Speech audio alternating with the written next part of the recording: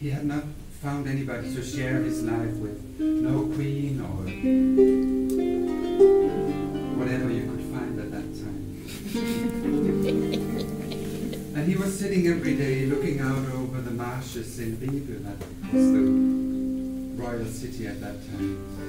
And his heart was as heavy as the black clouds that hung in the sky, shed their tears on the marshes.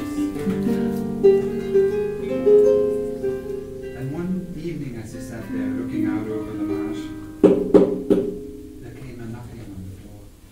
And in stepped a merchant, or we could call him a businessman. He had traveled all the way from Bohemia. And he had in his bag Bohemian glass, and he showed that to the king, hoping that the king would buy it.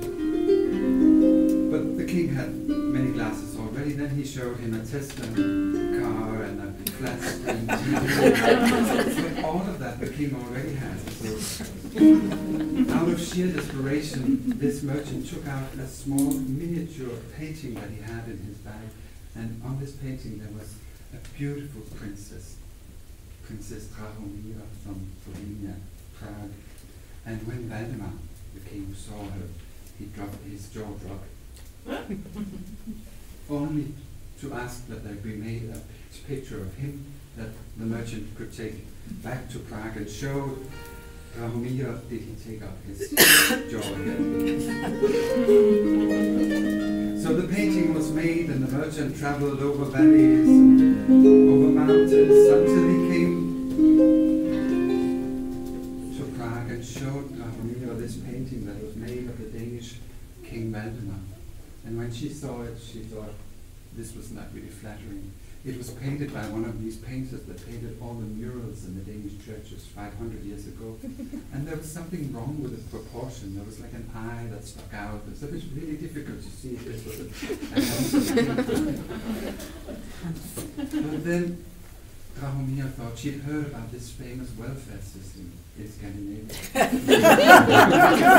She was sure that if the marriage went wrong, she could always get on the welfare system. So she said, all right, I'll journey with you up to Denmark and marry the king of Denmark. So she journeyed with the merchant, and I guess you can imagine how nervous or excited she was and how nervous the king was when they were about to meet in the royal hall, because this was like a very big blind date.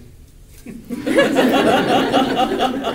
had butterflies and other insects, I think, in there. But when they saw each other in Riga, there was no end to the happiness, because their search criteria matched.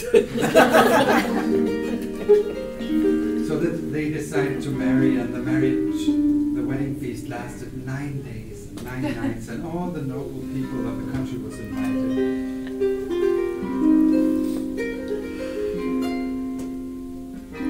I guess it was a really, really nice party. They had really wonderful food brought in from everywhere, and French wine, but what the musicians got that played for that wedding, do you know what that was? Soup in a basket. I know that only because I played. At that time, it was custom that the bridegrooms should give the bride a gift the morning of the wedding. So, Drahomira, the princess, now that she was married, she was rebaptized Dagmar because it was easier for Danish people to pronounce, I guess. She could have wished for jewels and all sorts of things that young women want, but she was a wise woman. She wanted only that the tax that was put on all the peasants should be lowered, and that all the prisoners in the dungeons should be set free. And like that, with a stroke of magic, she was loved by the whole of the Danish people, who at that time was like mostly peasants and criminals, I guess. But I don't know if a lot has changed since that. So now they lived happily for a long time,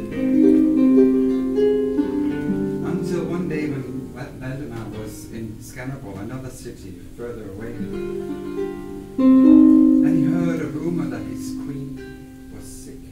So he settled his horse and he rode as fast as he could until he came to Ribe, the royal city.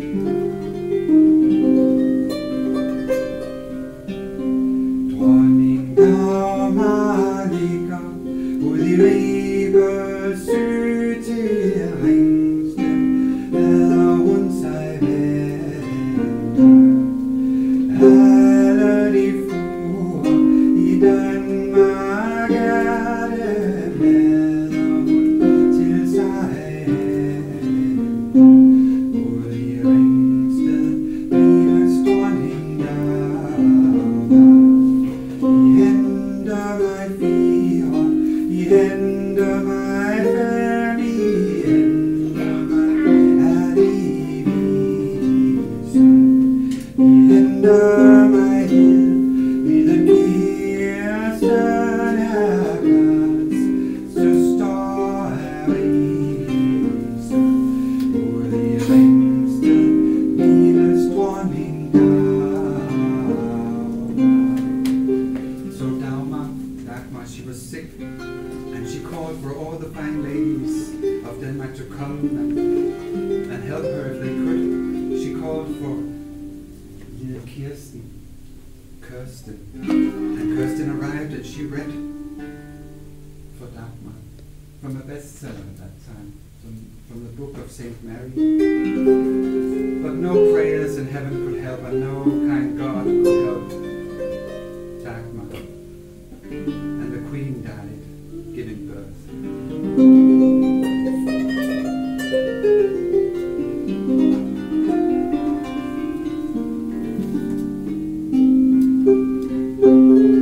Now the king rode into the city and he could see something was wrong when he came up to the tower and he found his queen dead in the bed. He fell to his knees and he cried bitter tears and said, "Who made this salty soup?"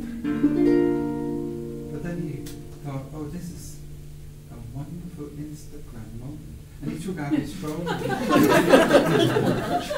Selfie, hashtag Dagmar is dead. And he got 100,000 likes immediately and he felt appreciated. And then he cried on. But in the 11th hour, when the moon rose, Dagmar sat up in the bed and she took his shoulder and she said, "Promise me that you will never marry Princess Beengert. She is a bitter prune." And Valdemar, who loved his queen, he said, "Yes, I promise, I promise." And then she lay back down and her soul went up to heavens. And now she was buried, she was carried in a coffin from Ribe to Ringsted, where she lies today.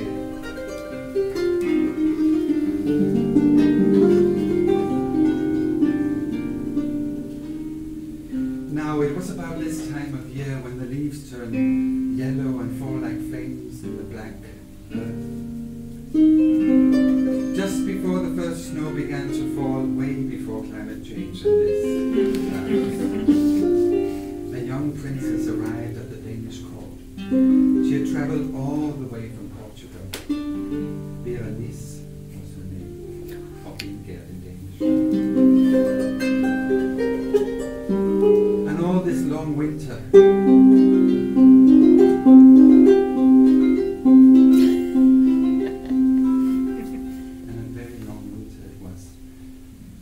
she winked at the king with the big, black, almond-shaped eyes.